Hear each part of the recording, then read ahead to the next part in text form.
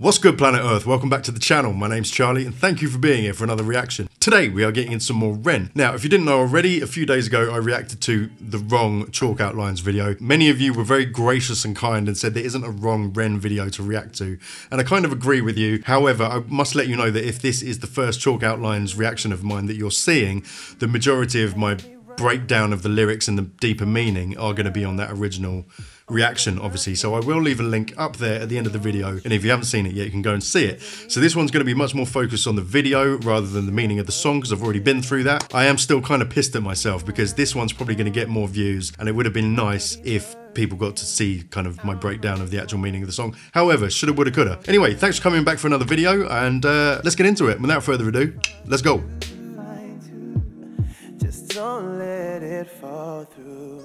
Just wait. Looking forward to this, man.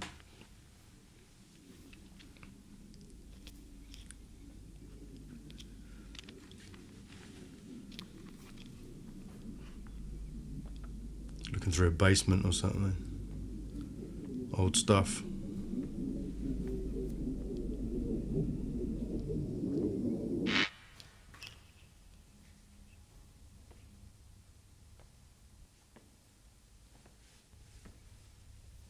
Looks a bit industrial to be a residential basement. Looks more like an archive of some sort.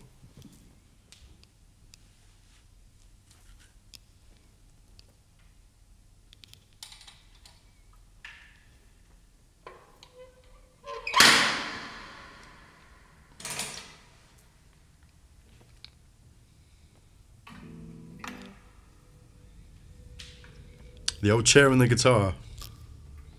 It's so common in Ren's videos.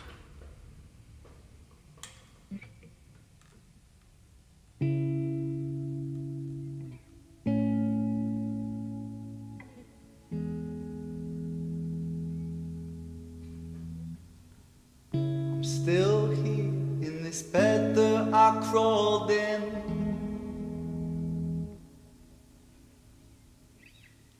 I hope that I'm someone else in the morning.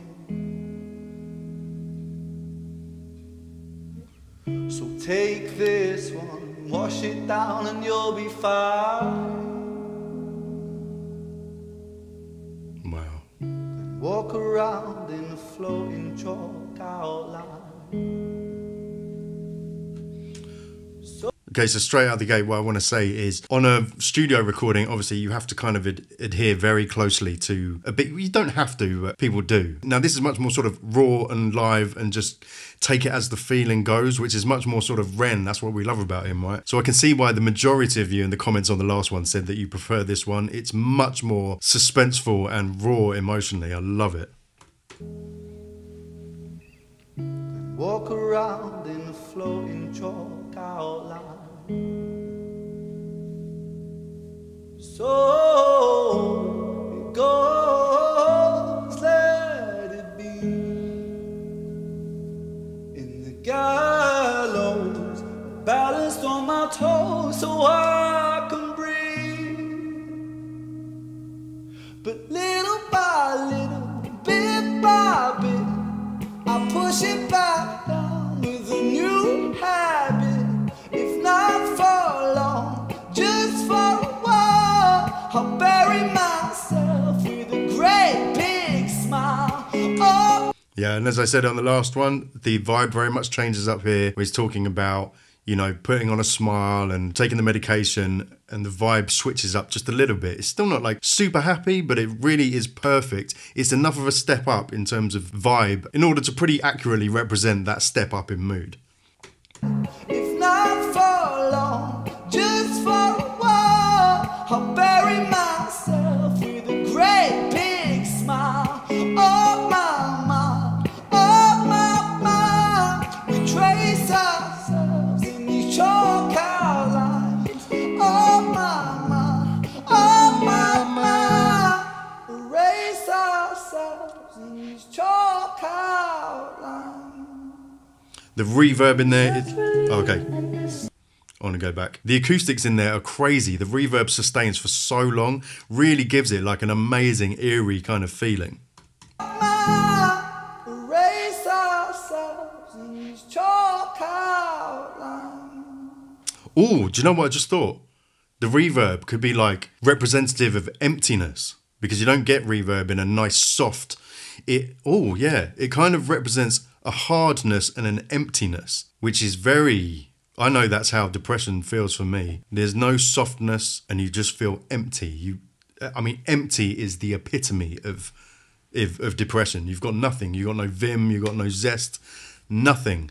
And so that reverb is actually very fitting, because you don't get reverb without emptiness, and you don't get it with hardness, because you need hard surfaces for the sound to bounce off. And if you're in a room full of stuff, it absorbs the sound waves. So that's awesome. Love that. Erase ourselves in these chalk outlines. Sertraline and a sip of serotonin.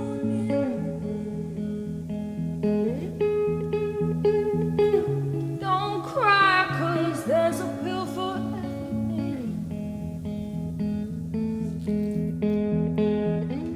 Take this one, wash it down and you'll be fine. The feeling goes and you draw a chalk outline. There's something almost exhausted about the way that she's singing, which again, amazing representation of what it feels, what it is to feel like that. But a lot of you said her voice is nigh on eerie in this, which is kind of weird, because I just mentioned it with the reverb thing. But it really is. It really is. And it's much more emotional, much more bare, emotionally. The feeling goes and you draw a chalk outline. So it goes, let it be. In the gallows, I'm balanced on my toes so I can breathe. But little by little, bit by bit, I push it back down with a new habit. If not for long, just for a while, I bury myself with a great big smile. Oh my, we trace ourselves in these chalk outlines. Oh my, erase ourselves.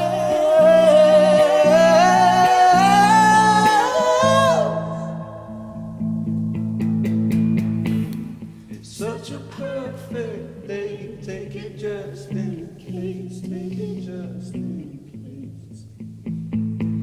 I'm scared of being okay, 'cause all things change. That's such a powerful line. I did say it in the previous video, but I'm going to say it again. You're scared to be okay. You take it just in case. Even though you're having a good day already, it going south is almost more painful than ensuring that it's maybe just a little bit more dull, but consistent, Please take it just in case. I'm scared of being okay, 'cause all things change. All things change. It's such a perfect day. It's a beautiful shade. It's a beautiful shade. I'm scared of being okay, 'cause all things change. That's a very kind of spooky falsetto that Chinchilla's using there. It's very airy. It kind of rises and then falls. And again, with that reverb, just really letting it ring. And it's very dynamic. They can make these changes to their voices, and it has a really amazing effect because of the reverb. You can kind of play with that. It's a beautiful shade. I'm scared of being okay, 'cause all things change. But little by little, bit by bit, I push it back down with a new habit. If not for long, just for a while, I'll bury myself with a great big smile. Oh my, we trace ourselves in these chalk. When it comes to the chorus, they're singing right in each other's faces.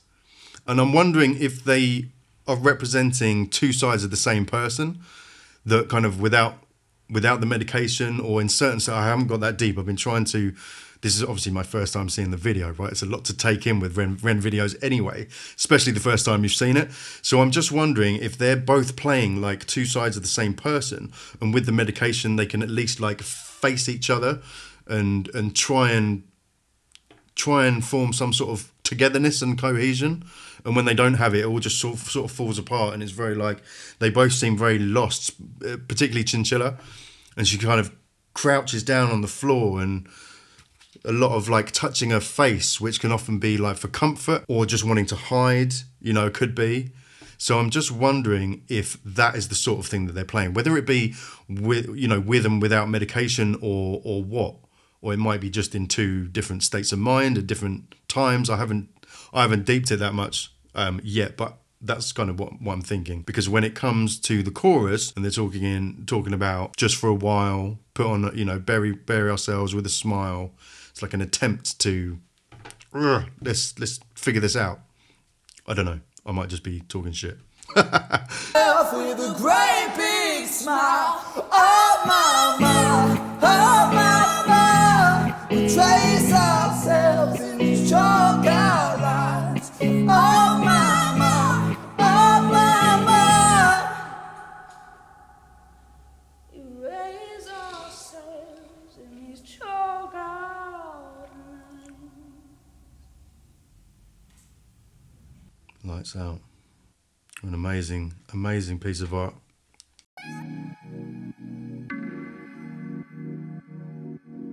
Welcome to the Afterthought, guys. Now, yes, I can see why everyone wanted me to do this one. The video is incredible. It's full of suspense. It's full of emotion. Now, it didn't make me as emotional as the first time because I was so wrapped up in the meaning of it and fully identifying with it in terms of my own lived life experience and my own struggles with mental health. It really hit, as I think it would anyone with their first time hearing that song and really understanding its message and how effective it was at making us feel much more than was actually said. It was an amazingly clever composition. However, I digress. Ren manages to get so much out of such simple videos. He just chooses the right setting. He makes things mean things. And what I love, right, and I was thinking about this quite a lot this week when I was thinking about Ren reactions, what I love about reacting to him is that every video has some sort of an Easter egg. There's something to uncover. And that's like a dream for someone like me because my brain is always firing on all cylinders and I'm a big problem solver. Like I love puzzles and figuring stuff out. And so every time I listen to it, I mean, it's got everything. It's got a message, it's got raw talent, it's got symbolism, it's got amazing visuals. It's just so interesting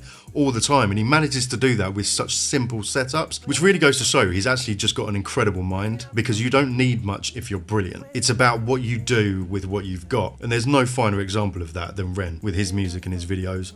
Unreal. Thanks for watching, guys. Please, if you do nothing else, guys, hit the like button. It really does help me in the channel. But I hope you stick around for some more videos, and I appreciate you having been here in the first place. I hope you had a good time. Anyway, have a great day, guys, and as always, be kind to yourselves, love everyone, and take care. I freaking love you guys.